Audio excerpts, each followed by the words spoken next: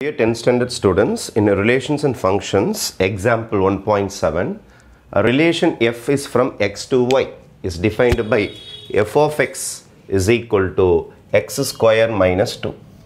அப்போ f of x is equal to x square minus 2 அப்படின்னு சொல்லிட்டு நம்ம கிட்ட கொடுத்துருக்குறாங்க. x ஓட வேல்யூஸ்லாம் இங்கே இருக்குது. அப்போது இதுதான் x ஓட வேல்யூ, இது ஒரு x ஓட வேல்யூ, இது ஒரு x ஓட வேல்யூ, இது ஒரு x ஓட வேல்யூ. ஏன்னா அவங்க என்ன சொல்கிறாங்கன்னா x to yன்னு சொல்லிட்டு இருக்காங்க. அப்போ xலேருந்து தான் நீங்கள் y கண்டுபிடிச்சாகணும். அப்போ x is equal to small x is equal to minus 2ன்னு எடுத்துக்கணும். அதே மாதிரி small x is equal to minus 1ன்னு எடுத்துக்கணும். small x is equal to 0ன்னு எடுத்துக்கணும். small x is equal to 3ன்னு சொல்லிட்டு எடுத்துக்கணும். என்ன செய்யணும்னா இங்கே போய் சப்ஸ்டியூட் பண்ணணும். x இருக்கிற இடத்துல -2 போட்டால் தான் உங்களுக்கு ஃபங்க்ஷனோட வேல்யூஸ்லாம் கண்டுபிடிக்க முடியும். இதோட பேர் என்னன்னு கண்டுபிடிக்க முடியும். xக்கு பதில் -2 சப்ஸ்டியூட் பண்ணுங்கள். -2 ஸ்கொயர் -2 -2 ஸ்கொயர்னா -2 இன்ட்டு -2ன்னு அர்த்தம், ரைட்டா? இஸ் ஈக்குவல் டு -2 -2 ஸ்கொயர்னா ரெண்டு வாட்டி போடணும். மைனஸ் இன்ட்டு மைனஸ் ப்ளஸ் ஆகிடும், 4 ஆகிடும். 4 - 2 ஆன்சர் இஸ் 2. நம்ம x is equal to -1 போடணும். f of -1 இங்கே xக்கு பதில் நீங்கள் என்ன செய்யணும், -1 சப்ஸ்டிடியூட் பண்ணணும். ரீப்ளேஸ் xை தூக்கிட்டு -1 ஹோல் ஸ்கொயர் -2 -1 ஹோல் ஸ்கொயர்னா என்ன மீனிங்னா -1 இன்ட்டு -1ன்னு அர்த்தம். இஸ் ஈக்குவல் டு இல்லை -2, ரைட்? அப்போ மைனஸ் இன்ட்டு மைனஸ் ப்ளஸ் ஆகிடும். 1 - 2 ஆன்சர் இஸ் -1. இது ஒரு ஆன்சர். ஏன்னா வேறு சிம்பிள் சப்ராக்ட் ஆகிடும். எவன் பெரியவனோ அவன் சிம்பிள் தான் போடணும். Next x is equal to 0. f of 0 substitute பண்ணி ஆகணும் இங்கே போயிட்டு. அப்போது 0 ஸ்கொயர் -2 0 ஸ்கொயர்னா 0 இன்ட்டு 0 -2 0 இன்ட்டு 0னா 0 -2 மைனஸ்க்கு தான் உங்களுக்கு வேல்யூ இருக்கும். 0க்கு வேல்யூ இல்லைன்றதுனால -2 தான் இதோட ஆன்சராக இருக்கும். அப்புறம் x is equal to 3 substitute பண்ணணும்.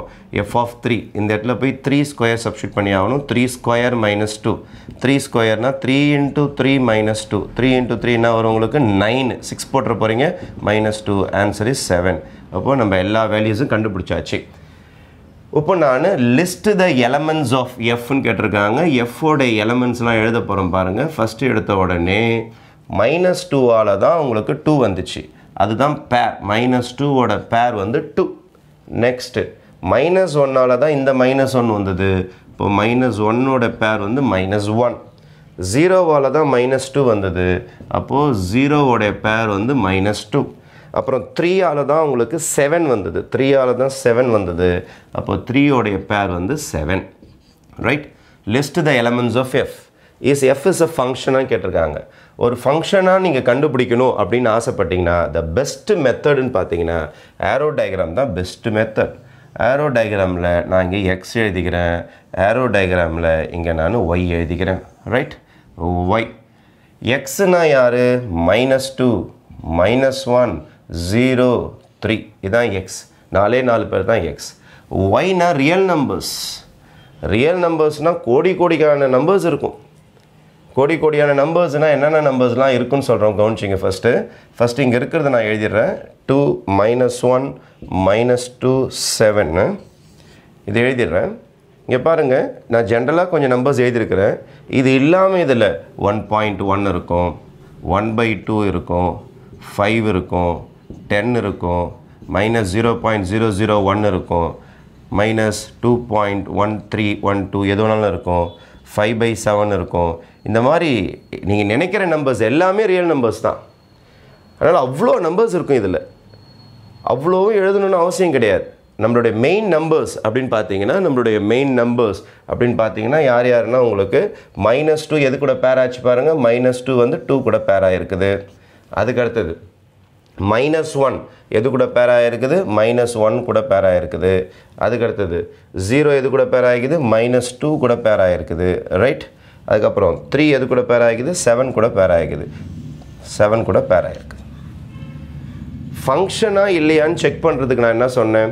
2 டெஸ்ட் இருக்குது.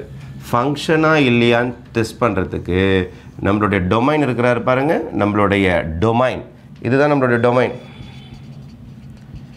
டொமைனில் உங்களுக்கு பேலன்ஸ் இருக்கக்கூடாது. இங்கே யாருக்கா பேலன்ஸ் இருக்கா பாருங்கள். ஏரோ இல்லாமல் ஏதாவது எலமெண்ட்ஸ் பேலன்ஸ் இருக்கா? இதுக்கும் ஏரோ இருக்குது, இதுக்கும் ஏரோ இருக்குது, இதுக்கும் ஏரோ இருக்குது, இதுக்கும் ஏரோ இருக்குது. அப்போது இங்கே நோ பேலன்ஸ் இல்லை. அப்போ ஃபங்க்ஷனுக்கு ஃபஸ்ட்டு டெஸ்ட்டு பாஸு. ரெண்டாவது டபுள் ஏரோ எங்கேயாவது போச்சான்னு பாருங்கள் டொமைனில். Double aero, single aero, single aero, single aero, single aero. அப்போது இங்கே பேலன்ஸும் இல்லை, டபுள் ஏரோவும் இல்லை. அப்போ கண்டிப்பாக இந்த சம் ஃபங்க்ஷன் தான். Is F is a function கேட்டிருக்கிறாங்க. S, it is a function. Each element in domain எழுதலாம் அல்லது எக்ஸ்னு எழுதலாம். இன் டொமைன் எழுதலாம் இல்லை இன்னும் எக்ஸ்னு எழுதலாம். ஓகேவா? ஈச் எலமெண்ட் இன் டொமைன் ஆஸ் யூனிக் இமேஜ். ஒரு ஏரோ போனாலே யூனிக் இமேஜ் தான். ஒரு ஏரோஸ் போனாலே யூனிக் இமேஜ் தான். ஒரு ஏரோ போனாலே யூனிக் இமேஜ் தான். ஈச் எலமெண்ட் இன் டொமைன் ஆஸ் யூனிக் இமேஜ் இன் கோடொமைன். கோடொமைன்னு எழுதலாம், ஒய்னு எழுதலாம். கோடொமைன் எழுதலாம், ஒய்னு எழுதலாம். therefore f is a function. f is a function. therefore f is a function. அப்போ நல்லா புரிஞ்சு வச்சுங்க. ஃபங்க்ஷனான்னு செக் பண்ணுறதுக்கு ரெண்டே டெஸ்ட். இங்கே ஏரோ இல்லாமல் யாரும் பேலன்ஸ் இருக்கக்கூடாது. ரெண்டாவது டபுள் ஏரோஸ் போகக்கூடாது. அந்த மாதிரி இருந்தாலே அதுக்கு பேர் ஃபங்க்ஷன். ரீசன் இது தான் எழுதணும்.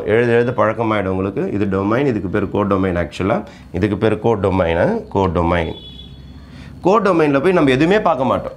நம்ம ஃபங்க்ஷன் டெஸ்ட் எல்லாம் டொமைனை வச்சு தான் கண்டுபிடிப்போம். டொமைனை வச்சு முடிவு பண்ணிடலாம் அது ஃபங்க்ஷனாக இல்லையான்னு சொல்லிட்டு. எப்படி இங்கேருந்து எல்லாத்துக்கும் தனித்தனியாக ஏரோஸ் ஸ்டார்ட் ஆகிருக்கணும். இங்கே யாரும் பேலன்ஸ் இல்லாமல் இருக்கக்கூடாது. அது இல்லாமல் டபுள் ஏரோஸ், ஒரே எலமெண்ட்லேருந்து டபுள் ஏரோஸ் இல்லாமல் பார்த்துங்க.